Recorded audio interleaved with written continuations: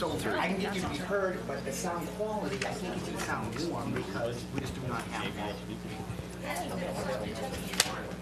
If I can change the speakers, I can get you to sound really, really nice. The speakers, the cans in the ceiling? No, yeah, they're up in the ceiling.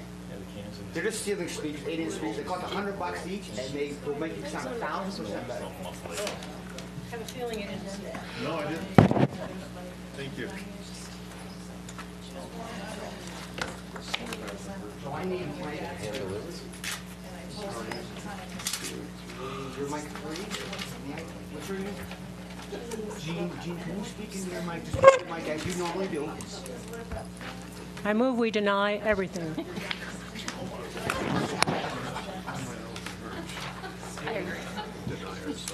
Yes, yes. I'm speaking. Oh, that's difficult. I have to keep talking? Well, yeah. Do you think I'm Steve Blair or something? Is this your mic? All right. This is my mic. You can't hook into not working. the system? Well, I don't trust The the last system. meeting it was so bad. Has it hosed you in the past? Hard to do the minutes. Here. So, but I think what happened is they adjusted it for that hearing. And then We should fix that. Thanks. Okay. You have no objections, Counselor? You read my confidential mail? I just looked at the two that were saved. Okay.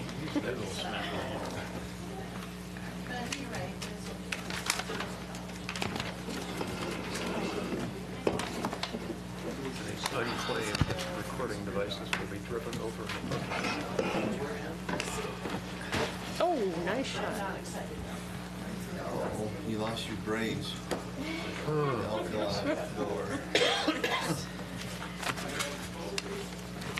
Brains are on paper. Is it 2 o'clock by our time? It's 1 minute till, sir. It's time. I'm going to call this meeting to order. My mic? All right. Thanks for everybody being here today, being on time. Because of a potential, I don't want to use the word conflict, perceptual conflict between the mayor sitting on the Fire Board of Appeals as the chair by charter, and discussing what the Fire Board of Appeals did. It's probably inappropriate for him to chair this meeting, so I'm going to chair it. Can we have a roll call, please? Mayor Kirkendall, absent excused. Mayor Pro Tem Emerson. Here.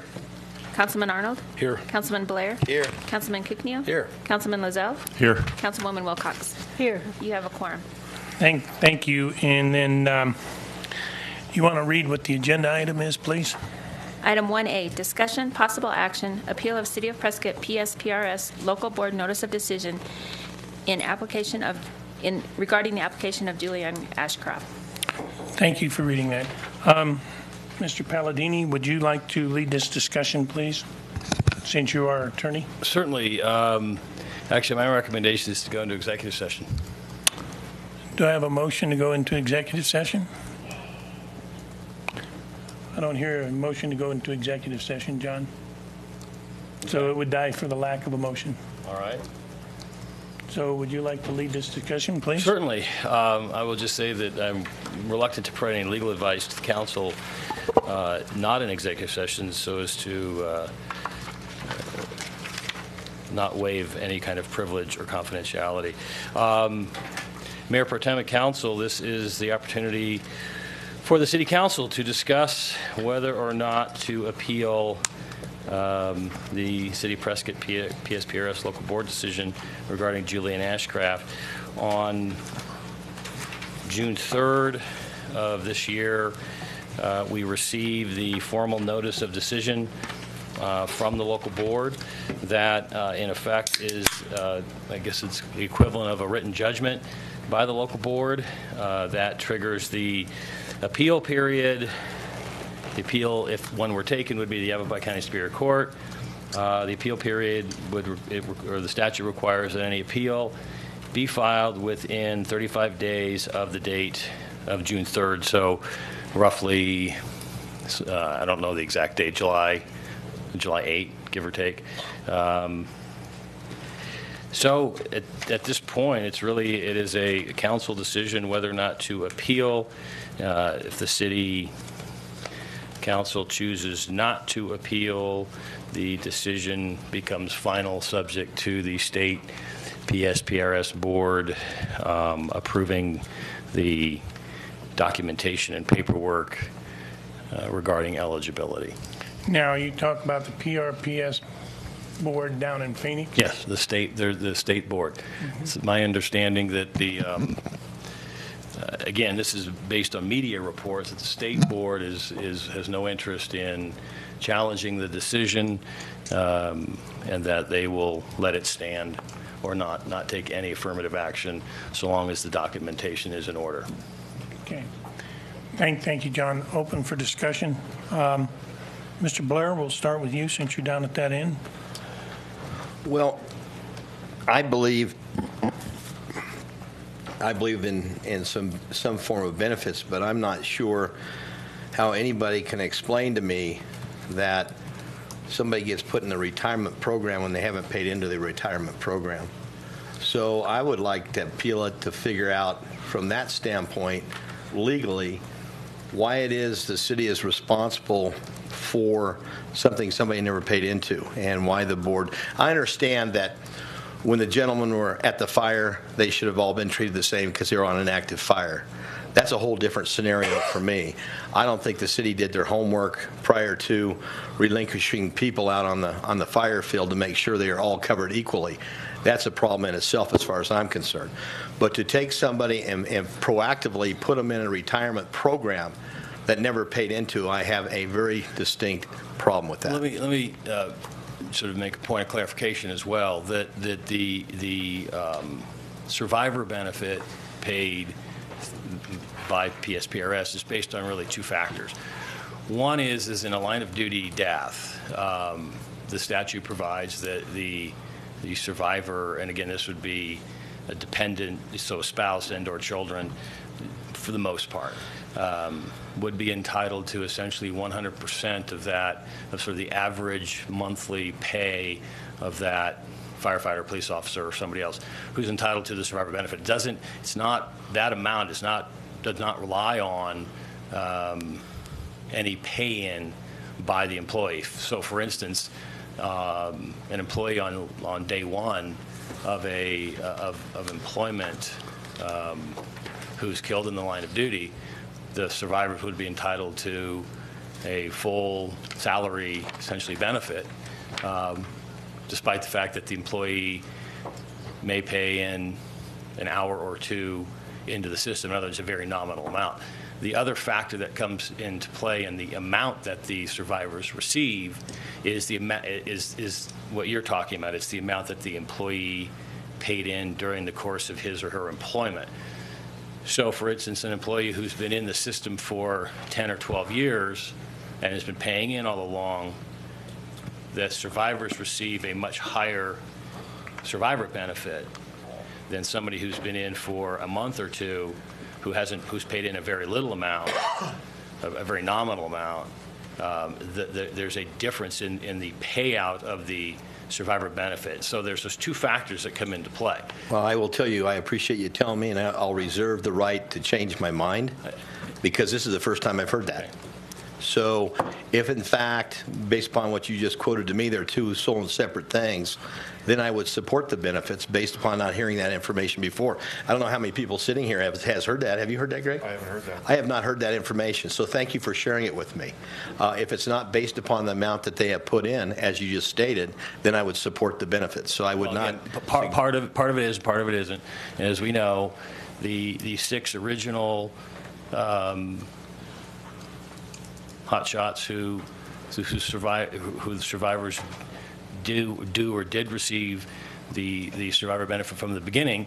There's a I can't get into the specific numbers in public, but there was a difference between what the newest member of the sort of what we'll call it the permanent team, the original 6, Travis Turbyfield got, or his survivors got, and what what the more senior person received. There is a difference because those two factors come That makes into play. sense, though, because based upon how many years they're involved in the system, they get paid out differently. Right. But you're sharing with me there's a second part of that scenario which I had not heard before.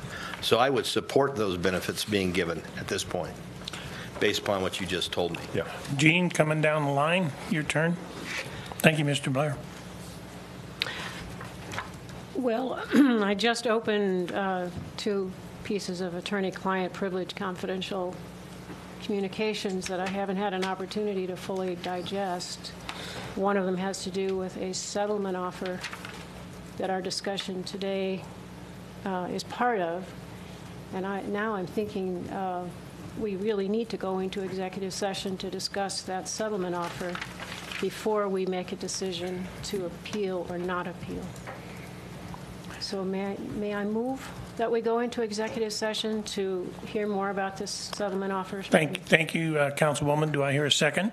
Well, may I ask if we can continue to hear what the rest of the council... Well, I appreciate your comment, Mr. Blair, but Councilwoman Wilcox may be correct by having had this discussion in an executive session with regards to other information that has been put before the council that some may not have gotten an opportunity to digest between last time we had this meeting and now, that maybe we need to do that first, and that may change the opinion during the process. So do I hear a second? Second. Thank you. Moved in second. All say favor of going into executive session. Aye. Aye. So let's recess into executive session and have the conversation with our attorney. It's appropriate. Are we going to come back into... Yes. Okay. It's agendized to come back into for possible action. If I'm, just for the record, and it was 5 in favor, 1 opposed, Councilman Cukmio. I don't know if you heard that. Okay. So it's Mayor Pro Tem's call whether we want to remain in the room and ask the public to leave or want to go downstairs or into a conference. I would ask the public to leave, and then we'll shut the mics off, and we'll reconvene into executive session with only those folks that should be here in the room.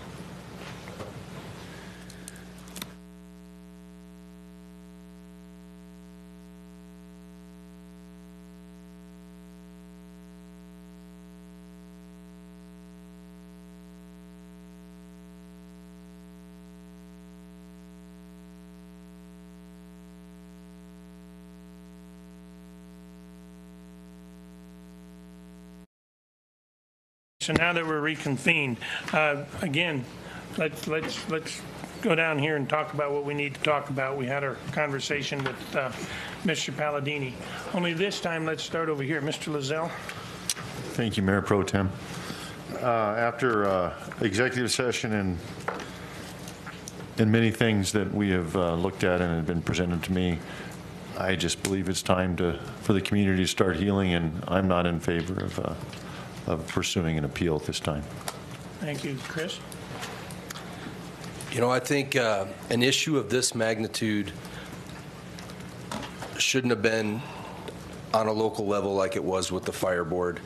I think it should have went to court. You know, we talk about conflicts of interest all the time. Anytime I talk about a garbage can, I got to leave the room. But, you know, you look at that board, and was there conflicts of interest through a lot of that board? On both sides? Yeah, I think there was. I was reading the minutes of the notice of decision, and I think it just shows that many of the board members are just exhausted. I was trying to find the right word, and I think that's what it came down to, is that they were exhausted. One board member said he had personally heard enough and been through enough. I mean, is that really talking about what we were talking there? Or is that saying, I am so tired and spent, I want this over with? Another board member explained his vote by saying that Andrew Ashcraft was a firefighter with a group of firefighters. He was a firefighter, so he voted yes. I mean, wasn't the question there. It wasn't. Of course, he was a firefighter. He was one of the hotshot crews. He went out there, but that wasn't the issue that was supposed to be being discussed. Another board member said he had never had to make a decision like this. It was a lot. It was a lot for this board. It was a lot for this community. You know, the things that everybody has gone through over the last year, you know, be a firefighter, be a citizen, be a council member, whatever. I mean, I think we are completely spent by the whole thing going on. And it should have went to a Superior Court just to begin with. It's a neutral third party. I think we send it to Superior Court, and whatever they say, we live with the results. Just a neutral third party and be done with it. Charlie? Mayor Pro Tem, thank you. And, you know, Chris, I agree with you as far as, you know, a neutral third party looking at this that has the opportunity to review all the facts. At the same time, I agree with Councilman Lozelle that if there's an opportunity to bring this to a closure, I would like to see our legal counsel pursue that while we retain our ability to appeal up until the deadline. And that's, you know, that's all I have to say about it. Thank you, Charlie. Jean? I do not support appealing the decision of the board. I think it's time for us to move on, and it will cost the city some money. But I think it's the right thing to do, to stand by the board's decision and to grant the application request of Julianne Ashcroft. Thank you. Councilman Blair? Although I have a lot of questions and I don't think they've all been answered, I don't think any of them have to do with whether somebody was or was not a firefighter, number one. When you get right down to it, I agree with Chris 100%. When you're asking a board that's emotionally tied to something to make a logical and rational decision, I think it's impossible for that to happen. So I would suggest somewhere down the line, this city needs to pull their straps up and decide what we need to do to fix the system, because it's very apparent something's broke in a lot of different ways. But I will not support the appeal to another board for this firefighter or the ones in the future. Thank you. I reserved my comments for last. I agree there was a lot of things that went south that shouldn't have gone south. At the end of the day, we lost 19 good people that worked on behalf of the city of Prescott. And while it wasn't the city of Prescott that deployed them, and it wasn't the city of Prescott that told Jarnell Fire Department and Congress Fire Department to get off of BLM land and let it burn, the result of the actions that were taken subsequent to the night of the fire is ultimately what created a condition that subjected our folks into harm's way at significant opportunity for things. I agreed with you, Councilman Blair, whether you believe it or not, regarding, you know, at the moment they were deployed to fight a fire, they were firemen. If they had lived through the fire, they would have been put back to their regular duty, doing what they regularly were doing, whether it was wood cutting or polishing fire trucks or whatever the case it would be. But the moment that they died, they were fighting fires. I will not support an appeal. So, Mr. Palladini, did you get enough of a direction as to what we're asking you to do? Yes, I did. Thank you. Any more comments? We're adjourned.